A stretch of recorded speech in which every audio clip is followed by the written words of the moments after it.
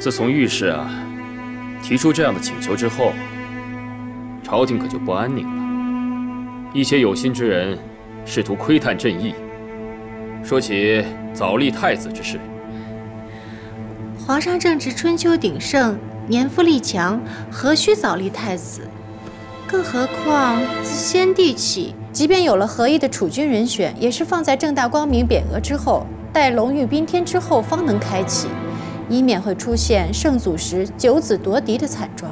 说这话的人，岂非是在诅咒皇上？真是罪该万死！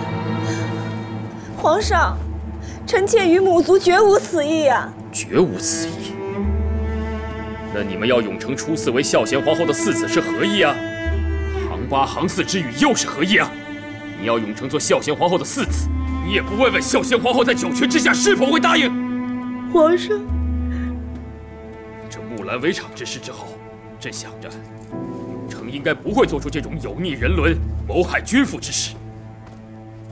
可如今看来，有你这样的额娘，永承做出这种事情，朕也不感到意外了。皇上，木兰围场，永承忠心救父，您不能听信小人的谗言，冤枉了臣妾，冤枉了永承啊！皇上，朕冤枉你们，是你们拿朕的命来算计。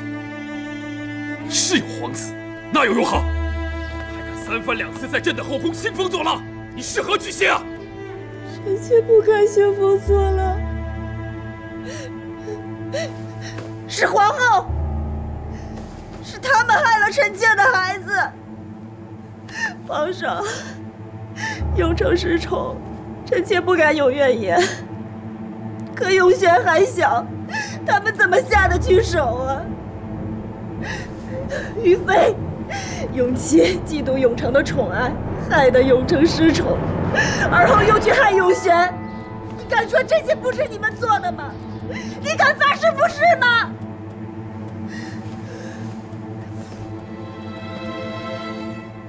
苍天在上，我克里叶特海兰，若有心想害嘉贵妃之子，便不得好死，死后坠入阿鼻地狱，永世不得超生。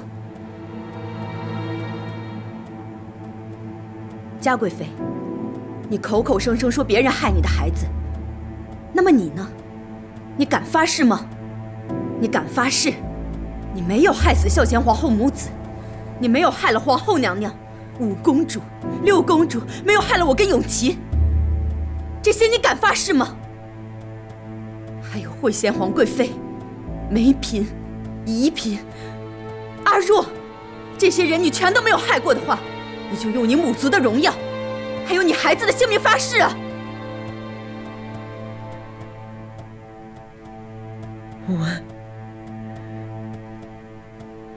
我发誓。皇上，嘉贵妃她不敢发誓，想必那些人确实是她害的。发誓啊！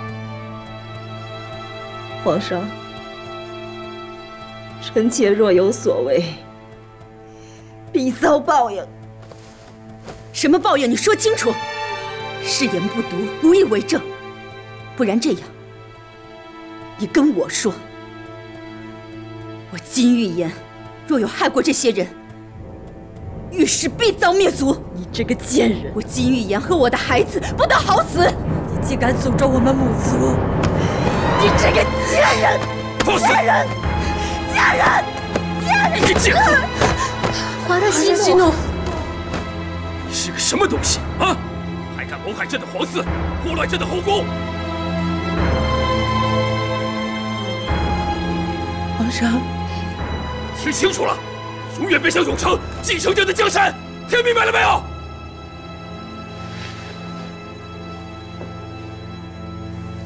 娘娘，皇上如此动怒，要不要去劝劝？皇上对金玉妍母子早有疑心，尤其是木兰围场的事儿，让皇上寝食难安。如今不过是疫病发作了，劝是劝不了了。李煜，奴才在。传朕旨意，封永承为贝勒，娶和硕额驸福森额之女为嫡福晋。这，皇上，为何还要随了他的心愿？即日起，永成出嗣，为吕亲王之后。从此以后，朕再也没有这种不忠不孝的孩子。皇上，不能！皇上永成是你儿子，你不能让皇上拖回西夏宫，废为庶人，囚禁致死！朕不想再见到他，滚！皇上，你不能不要永成，你可以不要臣妾，你不能不要永成啊！皇上，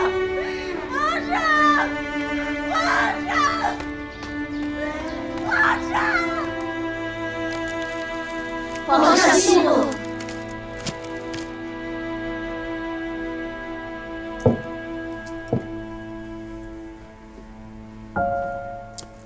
金玉妍母子的路也就到这儿了。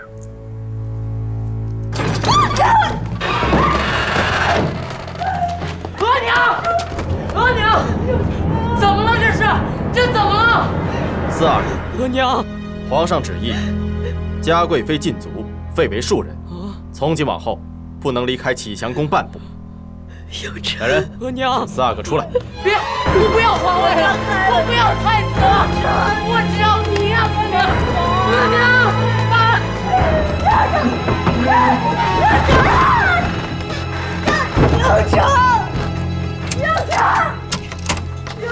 额娘，四阿哥，请您自重。走。额娘，额娘。皇上，你可以不要臣妾，你不能不要你的儿子啊，永成。额娘，别哭，儿子在这儿呢。额娘，永成，你听额娘说，额娘不能关在这儿。额娘告诉过王爷，要立你为太子，额娘不能辜负王爷，不能辜负王爷啊，永成。王爷。什么王爷？这都什么时候了，你还提那个人？你一辈子都是为了那个男人。我呢？我在你心里算什么呀？啊？我呢？不是的，儿子。是的，儿子，你回来啊，永成！儿子。不是，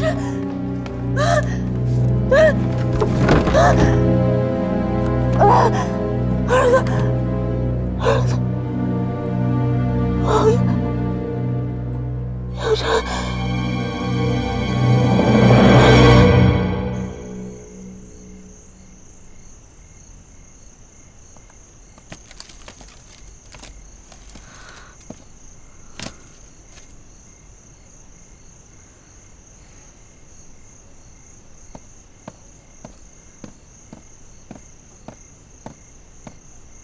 永琪，你怎么在这儿？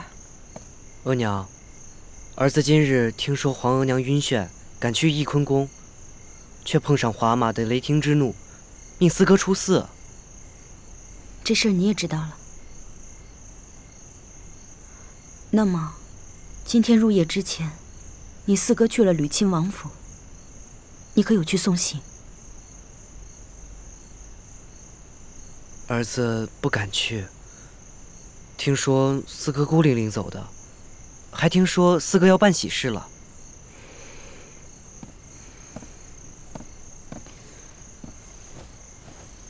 这喜事不喜，自作孽不可活。永琪，你三哥失宠，四哥出嗣，你皇阿玛疼你，你又是皇后的养子，你可知道？现在有多少眼睛盯着你？那儿子该如何自处？额娘，听说皇额娘又遇喜了。是啊。是男是女？你问这个做什么？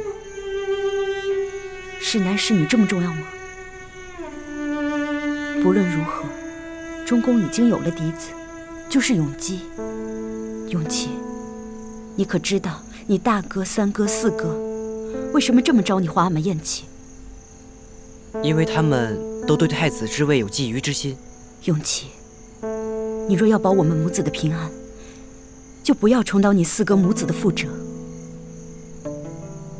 那么，不管是对着你皇阿玛，或是对着永基，都要谨守臣子的本分，不可有妄念。额娘与皇额娘苦心培育儿子，只是为做一个臣子吗？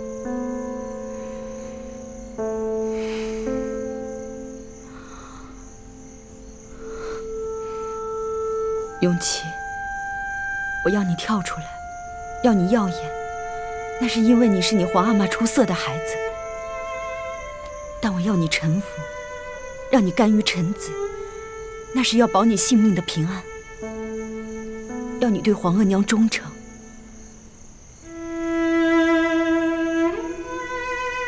只有你明白了这一点，我们母子才得以保全。